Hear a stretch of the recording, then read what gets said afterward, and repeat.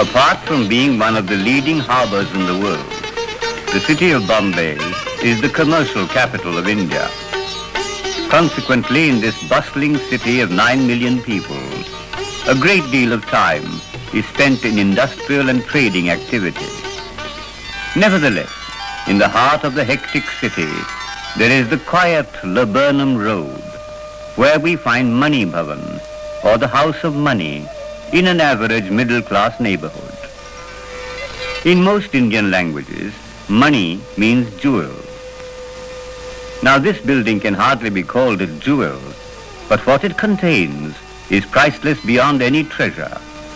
For it was here that Mohandas Karamchand Gandhi lived and worked.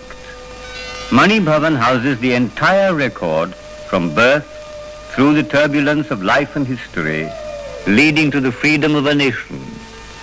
Gandhi lived in Money Bhawan, the house of a friend, whenever he was in Bombay from 1917 to 1934, for 17 years.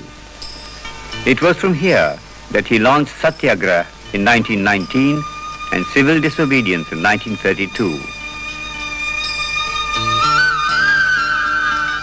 We welcome you to this humble house in which Mahatma Gandhi spent many years of his life.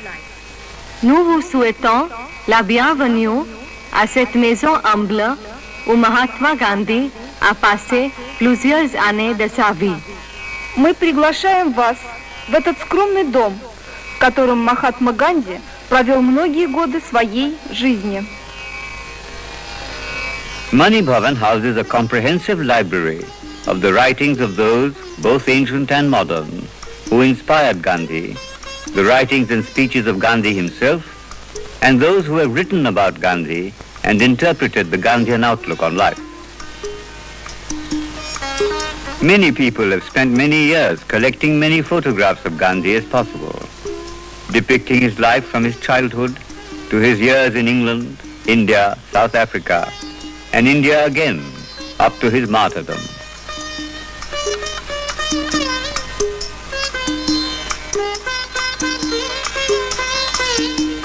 This is the room, preserved as it was, in which Gandhi learned how a villager spins cotton thread. This is the room in which all the leaders of the freedom movement came to express their ideas and ask his advice. This is the simple room in which a great part of the destiny of India was decided.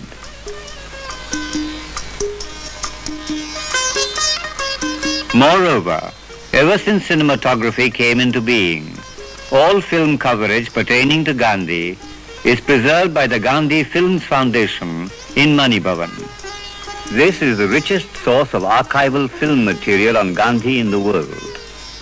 Anyone who wants any film material on Gandhi is always welcome at Money Bhawan.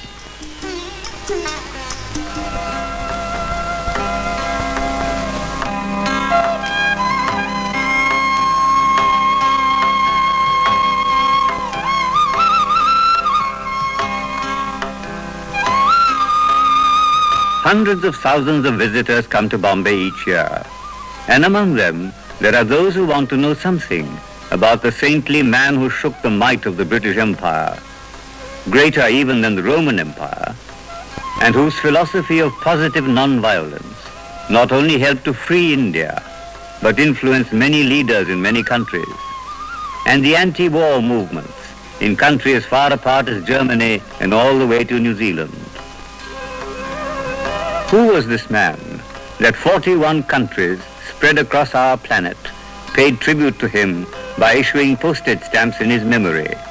The countries as widespread and disparate as Brazil and the Congo, Britain and Hungary, Ireland and Mexico, Senegal and Suriname, the USA and the USSR, Trinidad and Tobago, and Greece, the land of Socrates and Plato. The visitors who come to Mani Bhavan have no lift or elevator. They must walk up the staircase as Gandhi himself did to discover the meaning of his truth. It is not in the nature of man, of civilized man, to use violence to achieve any end. Gandhi's strength lay in the fact that he refused to compromise with violence. This is the house in which Gandhi lived in South Africa when he stood up against racial prejudice. This is the Sabarmati ashram, where untouchable and Brahmin alike, Musalman or Hindu or Christian alike, came to converse with him. And this is the Sevagram ashram, where the leaders of the subcontinent came to talk to this man, who had no authority, no position, except his adherence to the philosophy of non-violence. At Mani Bhavan, there are multilingual guides to answer any questions concerning not only the philosophy of Gandhi, but even his personal life.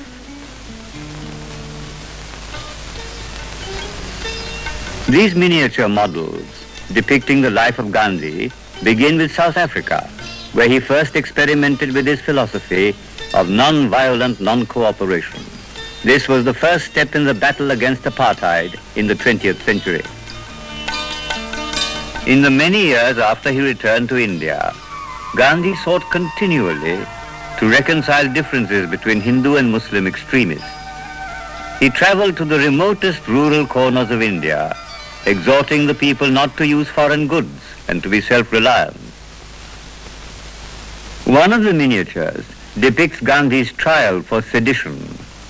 A remarkable feature of this trial was the courteous way in which Gandhi insisted on defying unjust laws and welcoming punishment, and equally the courteous manner in which the British magistrate apologized to Gandhi for being compelled to sentence him. Gandhi said that next to air and water, one of the basic needs of humankind is salt, and why should common salt be taxed? This led to one of the greatest non-violent marches in the history of the world. Gandhi and his followers recovered salt from the seashore, and this led to brutal repression by the British.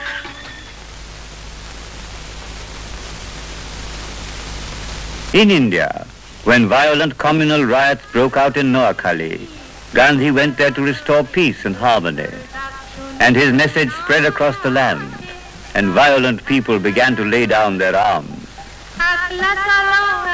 Alas, the tide of communal hatred could not be stemmed.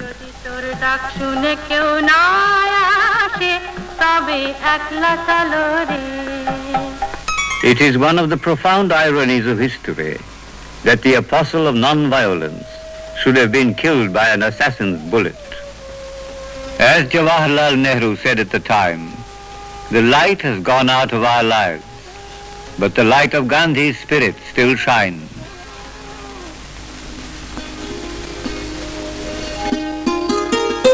Even now we can remember at Mani Bhavan, on this terrace, Gandhi had pitched a tent. One day in each week he spent his time in silence, meditating. It is here that one early morning at 3 a.m. to be exact, that he was arrested in 1932.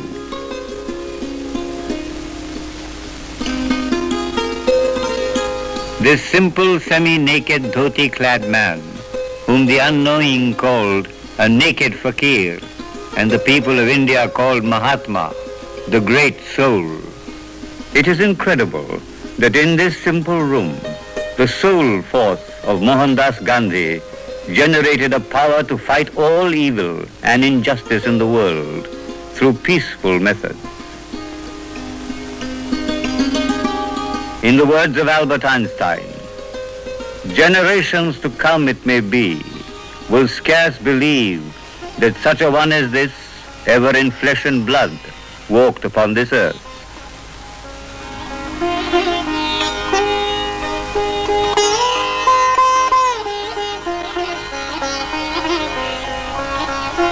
Who are we to say how people react to Gandhi's idea of a world without violence? They make their notes, they carry away their thoughts and impressions of whatever they've experienced in Mani Bhavan. We can only ask, because of this man, this Mahatma, will the world not be a better place to live in?